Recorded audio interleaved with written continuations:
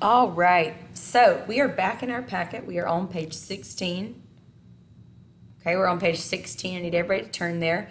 So we learned about solubility curves, and we are going to be continuing with those. I need you to be sure you pay attention right here.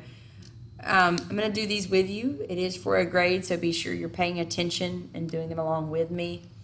The first question says, which salt is the least soluble in water? Now, this graph is our standard graph. It's showing the solubility, or how much solute will dissolve in 100 grams of water at the temperatures below. So, standard is 100 grams of water. If we change the grams of water, we're going to talk about what that means.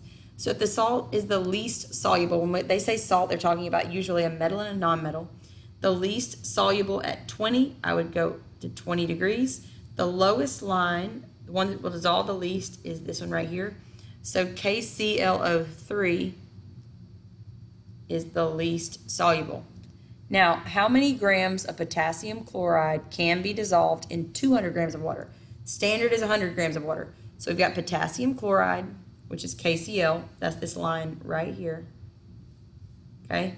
And it says how much can be dissolved. We know if our point hits the line, it is saturated, and that's what we want. That's dissolving all that it can. So at 80 degrees, so I go to 80 degrees, I go up to potassium chloride. There is my point. So in 100 grams of water, I can dissolve 50 grams of potassium chloride. So 50 grams will dissolve in 100 grams of water. That means in 200 grams of water, that's double the water, I can have double the solute. So 50 times 2 is 100. Now let's look at number 3. Potassium nitrate, KNO3, that is this line right here. It says at 40 degrees, how much can be dissolved in 300 grams of water? So, 40 degrees, I'm right here. I want to go up to my line, potassium nitrate, and it looks like I'm right there around 40. It might actually be right on 40. We're going to say it's right on 40 because if I look, it's pretty close to 40. So in 100 grams of water, we can dissolve 40 grams of potassium nitrate. So in 300 grams of water, that's 3 times the water. I can dissolve 3 times the solute. So 4 times 3 is 120. Now, it can be about, I'm going to do a little squiggly line for about 120. You could have a little more or a little less. Which salt shows the least change from 0 to 100? That is going to be your NaCl, because it has very little change. So NaCl, it's almost flat. So here we have 30 degrees Celsius, 90 grams of sodium nitrate. Now sodium nitrate is this line right here. So it says at 30 degrees, so I go 30 degrees at the bottom, up to 90 grams. That point is a little bit below the line, so that is going to be unsaturated.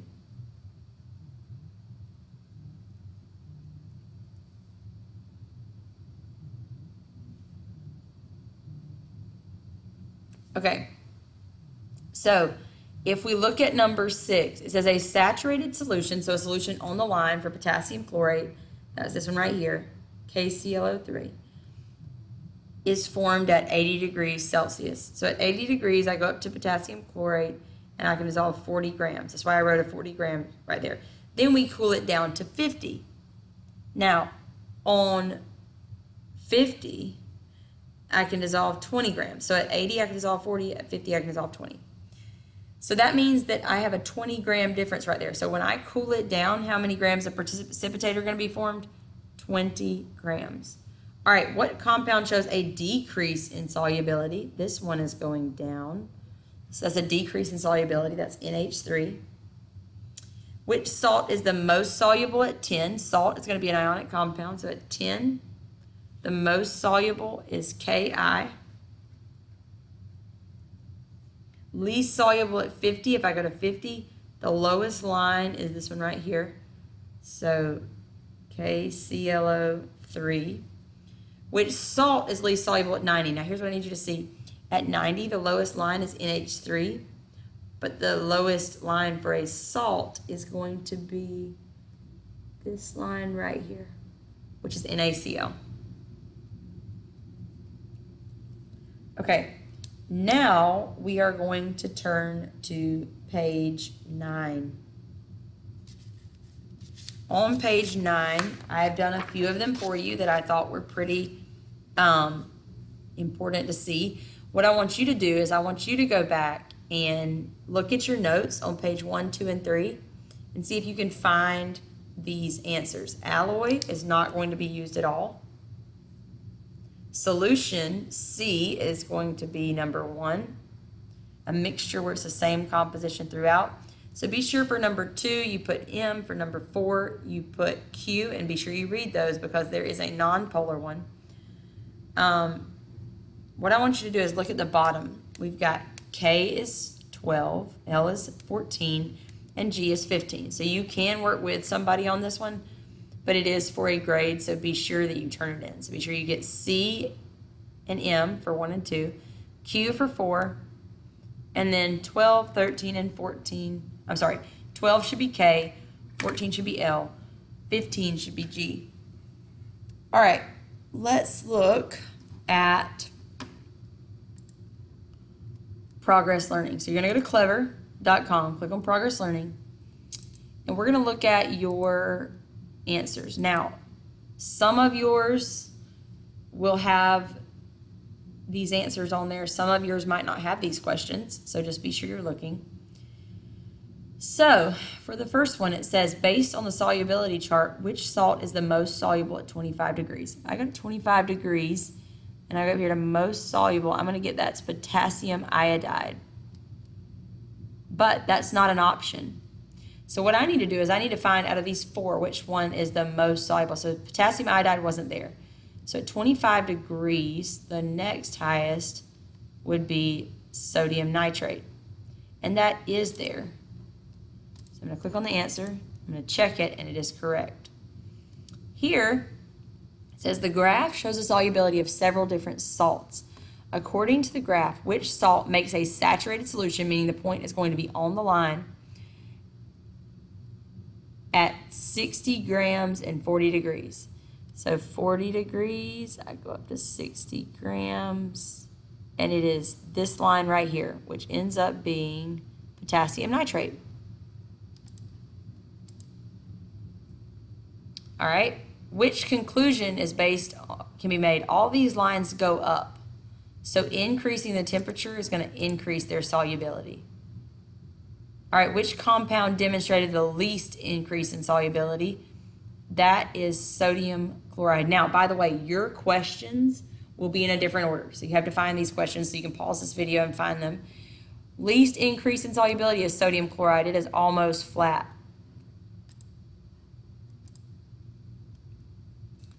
All right, which solubility graph depicts the increase of solubility associated with an increase in temperature? We want one that temperature and solubility are both increasing. So this one's the only one that increases both or the whole time. All right. The solubility curve of this compound is missing this label. What would it be? Temperature. We put temperature on the bottom. All right. If Marie and Calvin dissolve 50 grams of KBr in 100 grams of water at 90 degrees. Remember, 100 grams of water is just standard. So 50 grams at 90 degrees. 50 grams right here, 90 degrees. Okay, so my point is right where my cursor is, and we're looking at KBr. KBr is above that point. So if we have our point below the line, it is unsaturated.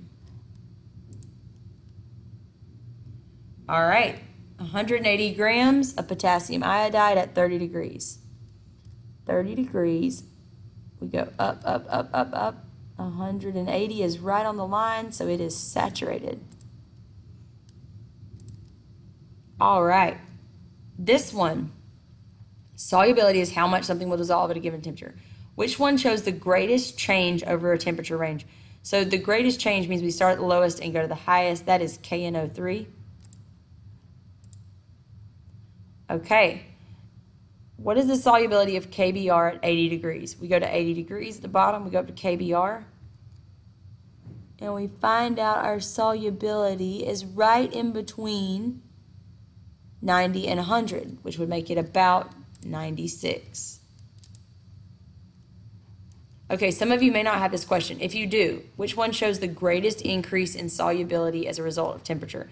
It is the line that is the steepest, the greatest increase, and that is potassium nitrate. Now, it says which compound demonstrated a constant rate of increased solubility. Constant is usually going to be an increasing line with a constant slope. So it's going to be a straight and increasing line, and that is potassium iodide. So this one is correct, and potassium iodide is correct. All right, Marie and Calvin, this one is an incorrect answer. And what I mean is you need to really pay attention, because if you have this question, you are going to need to mark saturated, even though we know that if solute is collecting at the bottom of the beaker, it is a supersaturated solution. So be sure you choose saturated, even though that is not the correct answer. All right, we have 3 to choose from. The solubility of NaCl is the least affected by temperature. That is true. You can completely dissolve 60 grams of KBr at 20 degrees. 20 degrees, 60 grams. It's below the KBr line. That means I can dissolve more. So yes, that is true. And then let's see what E is. If you mix 120 grams, 10 degrees, where 30 grams won't dissolve. 30 grams too high. So 120 grams, 10 degrees. 120 grams at 10 degrees. So 5, 10, 15, 20. That is above the line by 30, so yes, that is true. So what you need to do now is turn in your packet, and that is all we are doing.